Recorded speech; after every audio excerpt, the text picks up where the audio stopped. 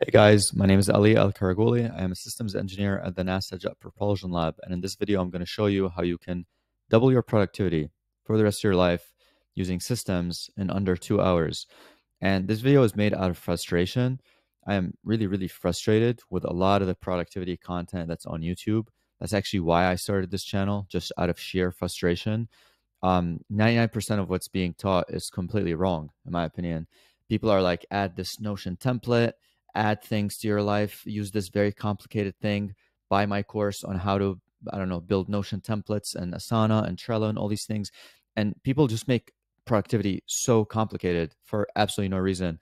And I am someone who's very productive. I did my PhD at only 26 years old. I graduated PhD on engineering at only 26 years old. I work at NASA. I run two companies, one around helping entrepreneurs, one around helping engineering students. And I'm still able to have time to travel, spend with my family, and do all that. And again, people really have productivity backwards. So what I want to do in this video is walk you through my productivity system, what I have been using, what has helped me be very productive. And again, not only build a profitable business, grow my engineering YouTube channel. Using this exact same system, I was able to grow it to around 30,000 subscribers. I also use this exact same system to grow my LinkedIn profile. And over here, I have made a post. My most recent post has 16,000 likes and over 1 million views.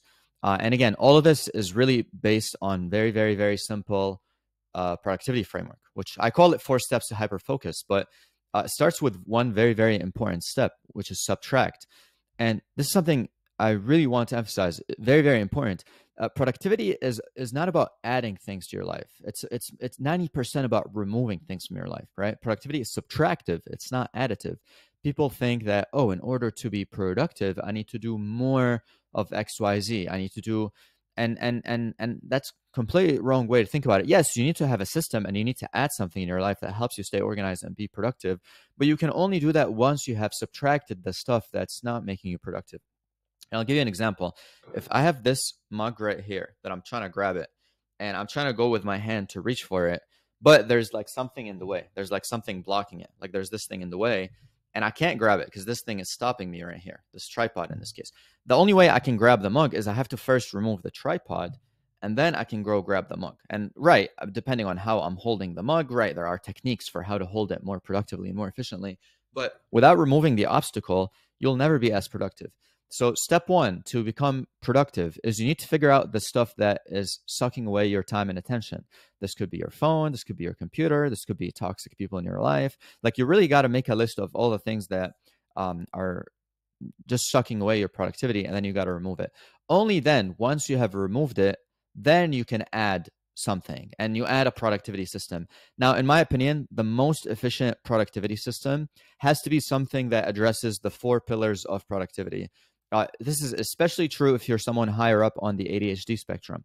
So if you're someone with ADHD or higher up on the ADHD spectrum, you tend to struggle with all these things, right? ADHD just basically means your brain has too many ideas and you're just kind of in a constant state of confusion, and you try to like sit down and do something, but then you get distracted, you get pulled away by something, you struggle to focus on tasks. You may get started, but you may not finish. You get bored very easily. So you need to focus on 4 things. Your productivity system has to be simple enough, but still advanced enough to focus on 4 things. Number 1 is clarity. Your system has to give you clarity on what it is that you need to do, right? You need to have a clear goal set out and a clear target. Because if you don't have a goal or a target you're going after, and if you don't have a clear reason why you're going after that goal or target, you're not going to achieve anything. You're just going to keep going around in circles. Once you achieve the clarity step, then you need a system, a subsystem for prioritization. You need to figure out what action that is it that you need to work on. And I'll give you, for example, like a very simple personal example. Let's look over here. For example, if I have a goal, let's say, I don't know, to support my parents financially and do a bunch of things, and I categorize it by category, let's say in my business or in my job or in my other business, you need a system that helps you figure out what is it that's the first step you got to take, right? Like you need to figure out, okay, based on my big picture goal and based on what it is that I'm trying to achieve, for example, for this week, and the bottleneck I need to solve, what is the action I need to take? And a very simple way to think about this is you can think of the way to prioritize as oh, I need to achieve a goal. Again, what's stopping me from achieving the goal? What is the obstacle in between? And if I alleviate and solve the obstacle, then I can achieve the goal more clearly. That's a very simple way to think about prioritization. You prioritize the action that helps you solve the problem that's getting in the way in your goal. And that's a simple example. There are other techniques to prioritize. Once you prioritize and you figure out what it is that you need to do, choosing the right action so that when you work hard, you're not just wasting your time and you're actually working hard on the right thing, then you need to learn how to manage your time. And the way I do that is there's a very simple heuristic. I kind of use an opt out rather than an opt in approach to time management. And what I mean by that is most people look at time management completely wrong, in my opinion. Most people will say, oh, I need to do X, Y, Z. When should I do it? Maybe I should schedule it for tomorrow. Maybe I should schedule it for whenever. But the way I think about it, that's an opt in approach where like I have to opt in to do the task. And I think that's completely the wrong way to look at it if you're trying to be productive and if you're trying to be fast. The way I look at it is I have an opt-out approach where once I identify a very clear high priority task, what is stopping me from doing it right now? Why can't I do it now? Can I do it in 1 hour, in 2 hours? Can I do it today? Can I do it tonight? And I need a very strong and convincing reason for why I can't do it now or today or in 1 hour or in 2 hours. And only then do I go and schedule it, right? And again, this becomes much easier if you've done a good job with step one, which is subtract, right? Figuring out exactly what it is in your life that you need to remove to create the mental bandwidth and to declutter. And if you can't do it now, then later this afternoon. And if you can't do it later this afternoon, then later tonight. And if you can't do it later tonight, only then you schedule it for tomorrow morning, very first thing. And if you can't do it tomorrow, very first thing, you have to take your kids to school, you have whatever it is, then you have to set an implementation intention. I'm going to do it 6 o'clock tomorrow at this time at my desk, and this is how I'm going to get started. If you don't do that, good luck being productive, because your brain is going to get sucked into so many things in our busy everyday world, and you just won't get to do it. And then only when you've taken care of the timepiece, then you'll have to take care of the execution. Only then execution really becomes your bottleneck. And this is something that really frustrates me. That's why I speak with such burning passion about this. Most ADHD programs, ADHD coaching programs, productivity coaching programs, they focus only on execution. They're like, oh, if you want to sit down and do the work, set a 25-minute timer, do the Pomodoro technique, and all this other very corny stuff that does not address the real problem. You should only talk about execution once you've solved the clarity, prioritization, and time problems, right? These are the three more important things. And the execution, in my opinion, execution is about self-talk, right? Like most people think execution is just about like, just start, bro, or like, oh, just set a timer, bro, or like these things, like, yes, they can help, they're tactical, but the real problem with execution is self-talk. It's how you talk to yourself, right? If you're having a hard, if you know exactly what you need to do, and you know when you should do it, and you have everything laid out, and you still sit down and you can't get started, there's some internal resistance based on there's a self-talk problem. There's a software problem. There's either fear of failure. You're either saying, I don't want to start this task. I'm going to procrastinate it because if I never start, then I never fail. And if I never fail, then I never feel bad about myself. This is especially true if you have perfectionist tendencies. If you're someone who struggles with perfectionism, or if you're someone like you feel like you have to do the perfect job each time, very often procrastination on a high importance task comes from fear of failure, right? And the way to address that is very, very simple. Is to use logic. Is to tell yourself, okay, if I try this and I fail, will that be the end of the world? And if I try this and it succeeds, how would that make me feel? Will I feel better after? And then you take it a step further, and then you say, okay, if I try this and I fail, can I try it again a second time? How long is it going to take me to try and fail? And how long is it going to take me to try the second time? And how long is it going to take me to try the third time if needed? Now, if I add that time A and time B and time C, they're still going to be way shorter than the time I've been procrastinating on the task. So then should I do this with the intention of failing? Maybe.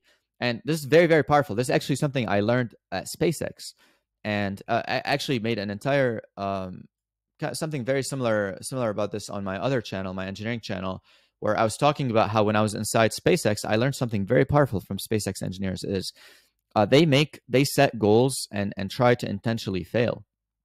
And they try to figure out why they failed, and then they learn from their mistakes, and then they iterate so fast. That's why SpaceX is such a fast company, because they are not perfectionists. They intentionally try things to see why they failed, and then they learn from it. And again, that's only one example of execution self-talk. There's other things such as lack of clarity. There's like other things that you can tell yourself to get started. But execution really is a psychological thing. It's like stories and limiting beliefs and things that you tell yourself that create resistance and fear from getting started on the task. Once you've done that, then the rest becomes very easy. Now you've created a system that helps you do that, and then you basically need to divide certain times in the day where you do different aspects of the system, and then you need to multiply. What I mean by multiply, you need to every single day do the same thing. Basically follow the protocols, follow the routines, follow the system, follow that opt-in, opt-out, practice the self-talk, and basically after only maybe like a week or two of doing this stuff consistently, it'll come naturally to you. But the idea is once you take maybe like an hour to subtract things from your life and another hour to build like the proper productivity system, which again engulfs is composed of these 4 pillars, then the divide and multiply steps are easy. You just basically do the same thing over and over, and you maintain that level of productivity for the rest of your life. And not only are you like twice, 3 times, 4 times, 5 times, 10 times as productive, like you just feel good about yourself. Your self-esteem becomes so high because you're getting things done. You're a doer. And when you're not getting things done, when you're procrastinating, you know exactly why. You know how to self-diagnose, whether it's a clarity problem, prioritization problem, time management problem, execution problem. You're able to tell what is it that's stopping you from doing the thing. Once you do that, you are very, very productive. You're very happy. You have high self-esteem. Then you can have a full-time job. You can grow 2 companies, YouTube channel, travel 33 countries. Like then you only then do you really unlock your full potential in life, is by removing as much crap from your life as possible, adding the most efficient bespoke system for yourself, and then basically figuring out which parts of the day to do what based on your genetics, based on your chronotype, based on your set of behaviors, based on your personality. You need to really get to know yourself in this step. And then finally, you just got to be consistent. And again, consistency is very easy once you have the right structure and systems in place.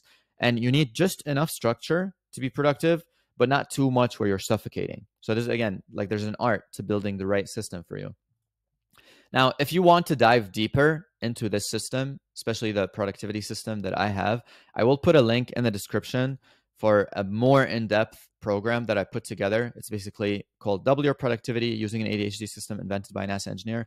And what I do is I go in more depth with these steps, and I show you exactly step by step what to do, how to do it, and you can check this out. And this thing is going to make you insanely productive. I built it for myself. I built it by myself for myself first, and only then I tested it out on others. And I strongly encourage you to go ahead and check it out. It's going to make you more productive. If you don't like it, there's a 30-day money-back guarantee, no questions asked. This is for you. It's going to make you more productive. If you don't want it, that's fine. You can watch my other YouTube videos, and that should at least be helpful to you. But again, keep in mind that productivity, when it comes to productivity, always subtract before you add. Before you spend a lot of time obsessing over the most amazing productivity system, figure out what kind of things you need to remove from your life, okay? With that being said, I will see you in the next video. Peace, love.